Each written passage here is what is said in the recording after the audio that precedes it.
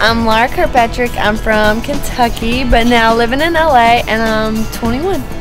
I was like so excited when Tyra asked me to come back. Like, to be considered an all-star out of so many girls is amazing. Like, I had so much fun the last time, so this time it's going to be even better because everyone's an all-star.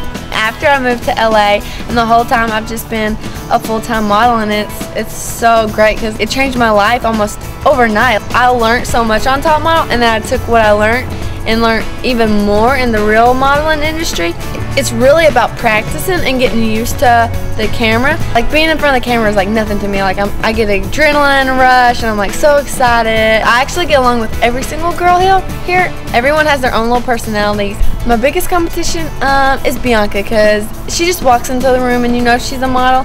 Like, she's obviously like 6 foot and I'm not. I started my own foundation. It's called the Beautiful Minds.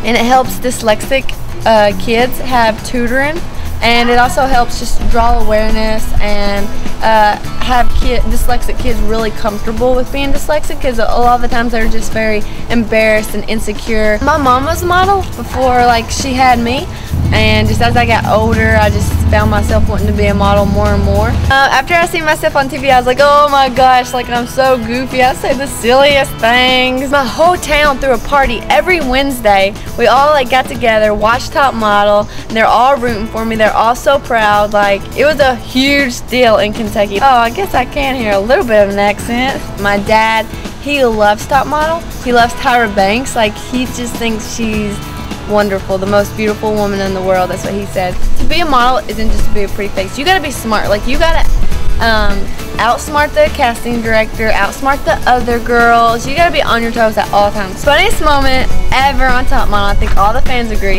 is when Tyra asked me what I used to do, and I said I castrated bulls. I know people love me the first time, and I still want them to love me, but I want them to love me as a good model, not just as a good person. But this time, like, I really want people to take me serious. This time I want people to be like, she's a good model, she's a great model, I would book her for sure. Like, I'm like a legit model, and I have so much to offer, and I'm very versatile, and I can do so many jobs, not just a cute, pretty girl.